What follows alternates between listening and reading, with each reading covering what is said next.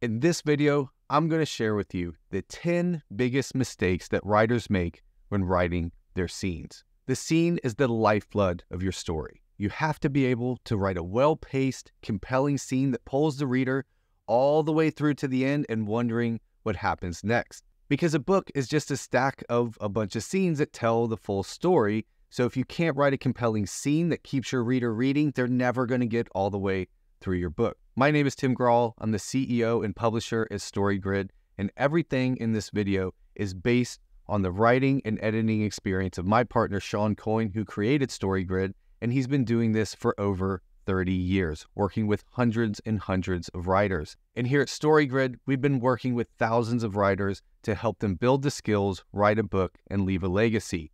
And over and over and over, we see writers making these same 10 mistakes when writing their scenes. I want to show you what these 10 mistakes are and how you can avoid them in writing your scenes. The first mistake that we see writers make is not having anything actually change in their scene. Stories are about change. We have to have something change from the beginning to the end of the scene. Otherwise, there's no reason for that scene to be in your story. Now, to track those changes, we have the 5 commandments of storytelling. You have to have an inciting incident, a turning point, a crisis, a climax, and a resolution in every single scene. If you're missing any of those, then you don't have the right level of change in your story and something is broken in your scene. The second problem that we see in scenes is that there's no clear genre. Now, we said that something has to change in your scene. So what has to change? You have to have a value shift in your scene. Now, if you want to dive into genre, we have a video all about genre. You can go more into that. It's down in the description. But genre is all about a fundamental life value that has to change in your story, and that has to change at the scene level too. I should be able to read your scene and know what your whole story is about because a value shifted in that scene. So we have to see what genre your story is about in each scene that you write. The third mistake we see writers make is that the genre changes within a scene. And so the value shift doesn't stay consistent throughout the scene, which means it kind of bounces all over the place. And I've seen scenes that go like this, where they start as a love story and then move to a crime story and then move to an action story. And the writer thinks, well, a bunch of stuff changed, but it was a bunch of random stuff. And this makes the reader feel lost in your book. So you have to be really clear about what your value change is and keep it consistent throughout the entire scene. So the third problem is you have to keep your genre consistent. Problem number 4 is that the scene starts too early. A lot of times writers just love to dump a bunch of stuff into the story and start talking about all kinds of things before we get to the actual story. Now remember, you have to have all 5 commandments, and the first commandment is an inciting incident. So we got to have that inciting incident early in the scene. If you put too much preamble before that inciting incident, the reader gets lost. They don't know what's going on and what they should be paying attention to. So you start the scene too early. We've got to make sure that inciting incident is close to the beginning of the scene so that the reader knows what's going on and what they're supposed to be paying attention to. The next problem we see is unclear objects of desire. Every character in your story, especially the protagonist, but all of the active characters in your scene need to have a clear object of desire, something that they want, something they're trying to get in that scene. And those objects of desire have to be against each other. So we can't have every character in your story wanting the same thing or there's no conflict. So I have to have really clear objects of desire. I should be able to know the one thing each of the active characters in your scene want, and I can tell that they're against each other and they're not fully in line. Problem number 6 is that the characters act in an inconsistent way. We need to see the characters in your story acting consistently with who they are. That doesn't mean random things can't happen. It doesn't mean your characters can't freak out at some point. But in general, your characters need to act in a consistent manner. This is how people act in real life.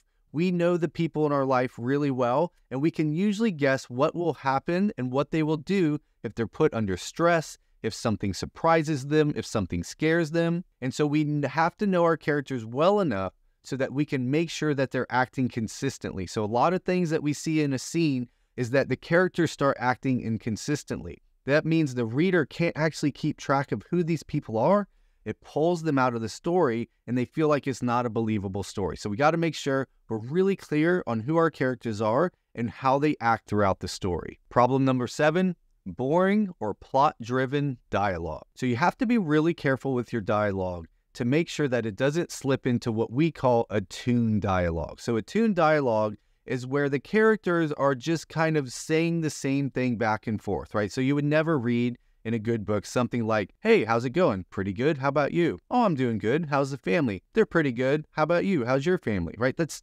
boring. That's where they're just at the same level. So this is where our objects of desire show up for our characters.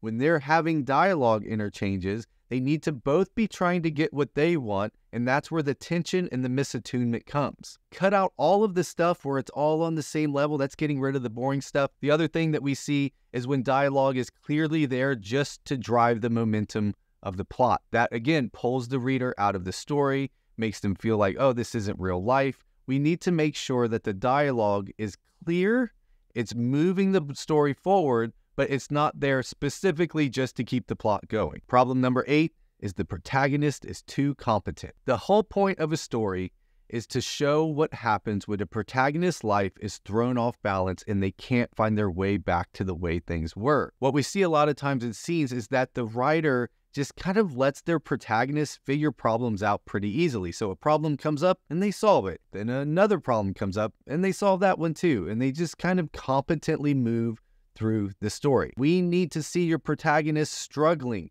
not knowing what to do, hitting something, hitting that all is lost moment. We need to see them reach a point in every single scene where they don't know what to do and they're forced to make a new decision. Now, this doesn't mean that you can't have smart protagonists. Of course, there are wonderful protagonists that are brilliant ones, Sherlock Holmes, right? But that doesn't mean they know everything. And the whole point of your story is to put them in situations where they don't know what to do. So make sure you are not creating a situation where your protagonist is being presented with problems that they too easily solve. They should not be too competent for your story. Number 9 is when the writer wants to give lots of information to their reader, and so they info dump. They just take lots and lots of exposition, give lots of backstory, lots of setting information, and just load the reader down with a bunch of information at once. If you give all of the information to your reader at once, they won't be able to sift through to know what's important, what's not important, what they need to remember, what they don't need to remember,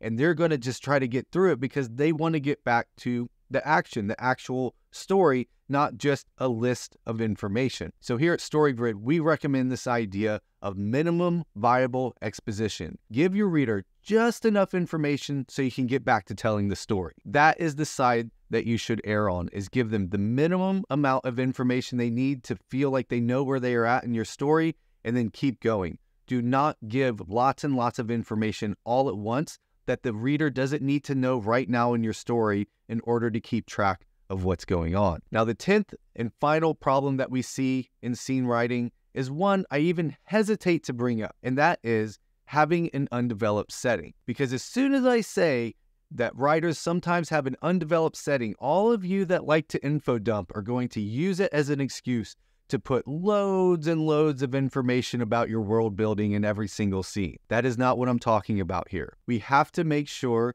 that we do have a developed setting so that your reader doesn't get lost. They can picture where your people are in your world and what's going on around them. But we don't want to give them too little information because we're just trying to get the action going. So we have to develop the setting to that sweet spot where a reader can locate the characters in the world. They know what's going on in the world, while at the same time, you're not loading them down with tons and tons of information that they don't need. That is the 10 biggest mistakes that we see at StoryGrid that writers make in creating their scenes. And what we found is if you clean up and fix these mistakes, you're going to be writing much better paced scenes that are well crafted and pulling your reader all the way to the end and leave them asking what happens next. So they turn that page and read your next scene. If you want more information on how to keep leveling up your scene writing, I recommend you go to storygrid.com. We have tons of free resources there, articles, our email newsletter. We have lots of great stuff there. Also, make sure you subscribe to this channel, hit that bell to make sure you get notified of all the future videos that we come out with. I also put a lot of great links down in the description to help you with next steps with your own writing. But thanks for being here. Thanks for watching the video, and we'll see you next time.